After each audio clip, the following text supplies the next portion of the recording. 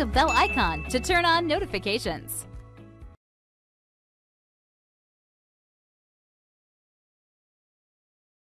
In this quick video tutorial, I'm just going to run through and show you the process of converting a PDF to a Word document. Now, most of us are probably reasonably used to working with PDF files. They offer a lot more security when sharing your files with others, as they make it a lot more difficult for people to make changes. At least that has always historically been the case. But these days, Word makes it super simple for you to take a PDF file, open it in Word, and then make edits to the document. And the process of doing this is probably a lot simpler than you think. So let's take a look at how we would do this. Now on my desktop, I have two PDF files, and these are basically just templates that I've created in Word and then saved as a PDF. So currently, I can't make any edits to this particular document. I also have another one which is along the same lines. This one is for an invoice. If I double click to open, it's opening in my PDF viewer. And again, I can't make any changes to this document. So what if I now want to open these in Word? Well, let's pull up Word. And there are a couple of different ways that you can do this. The first way is super simple. If you jump to File and go down to Open, all you need to do is browse to where you have your PDF file stored. I'm going to select the first one here, invoice.pdf, and click on Open, much the same as you would with any other file.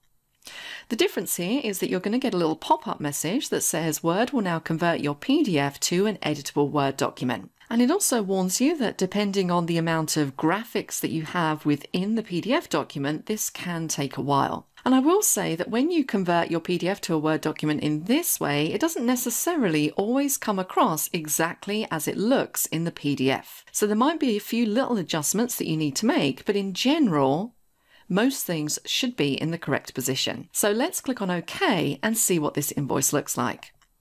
And there we go. In this case, this is pretty much exactly the same as the PDF. Everything's in the correct position, but I can now jump in here and I can change the name. So if I just type in my name up here, you can see what that looks like. Now you can see here with this one, this isn't correctly lined up, so this might be where I need to make some minor adjustments. So for this, I'm going to grab the indent on the ruler. I'm just going to drag that around to get everything lined up nicely. So if you need to, go in, make your minor adjustments, but in general, everything should be in the correct place. So that is the first method that you can use. The second method is even quicker.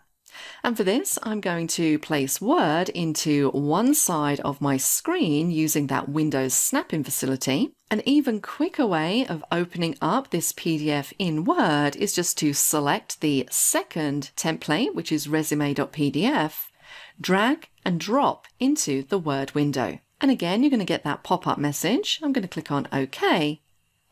And it's now opened up that resume in Word. And again, if I look down, just check it for details, I can see that references is kind of on its own on the other page. So I might want to make some changes to the layout. I might want to move some of this up or maybe change the font size so that everything fits nicely on one page. But once again, everything is editable and I can jump in here and make any changes that I need. And that is pretty much it. So simple to open PDF files and edit them in Word. If you're not a subscriber, click down below to subscribe so you get notified about similar videos we upload.